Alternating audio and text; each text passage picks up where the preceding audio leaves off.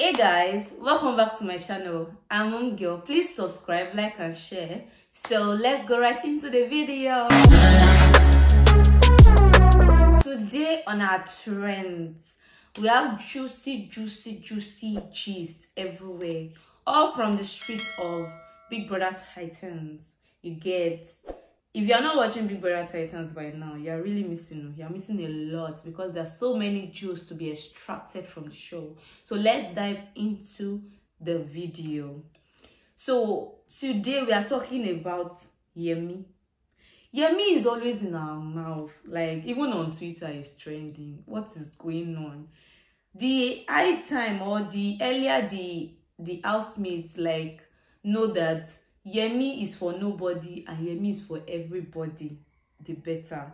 Because right now, the same Yemi that is always with Khosi is also always with Nelisa. Is also always with Yaya. I don't know, it's everywhere and everywhere.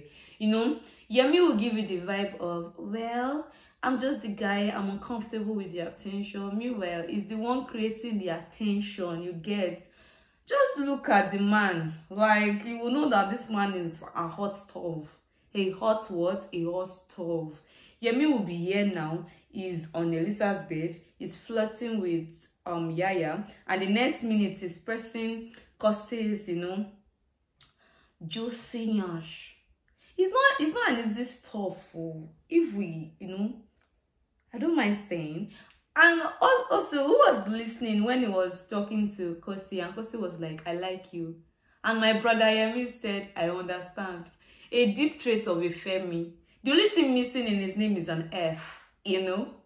Yemi Femi is more or less like the same thing himself, because he's playing the game. Like, I don't even understand the game right now, because I feel like the game is even beyond him, but it's there, Gidigba. Like, he's playing Emmanuel's game, he's playing Groovy's game, he's playing Toby's game, he's playing Marvelous game. Everything's just, he's playing everything together. This guy is good, honestly. Like, and I feel like that is his own strategy. He knows that he's cute. He knows that he's fine. All the girls in the house would picture, you know, being with him. They want to be his girlfriend and all of that. But he's holding it down, which is actually a good thing, because he's holding it down. I'm up for some drama, because he's not married to anybody now. He didn't come to the house and tell us that, hey, I'm married, I won't be able to mingle. He's ready to mingle, so who cares?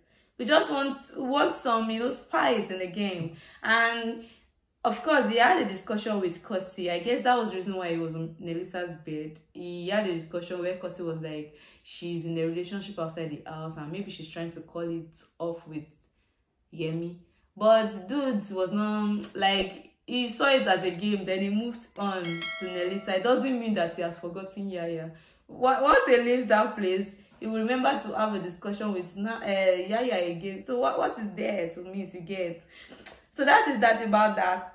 So the next person, who else remembers that since they entered the house, Yvonne has always been saying stuff like, I want to build my game, I want to build my brand, I'm here to build my brand. But the same Yvonne that keeps saying that is now the one in this juicy race with Juicy J.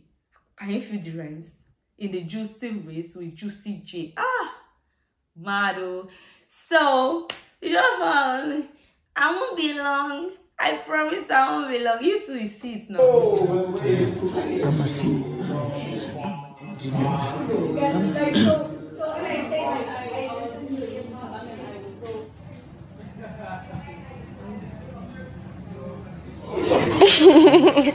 But one thing I just want to bring up for me is, you know, Juicy J also is irresistible. That guy is cute. Yvonne is fine. She's beautiful. But I felt like the Yvonne under makeup and the Yvonne on makeup, they are two different beings. I don't know. Just my saying.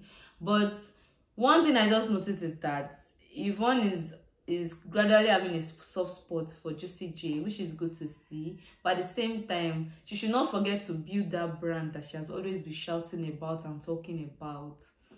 If you get what I mean, you get. So that is that about that. Thank you for watching. I love you. Please subscribe, like, and share. I know you love me. I love you too. Until next time.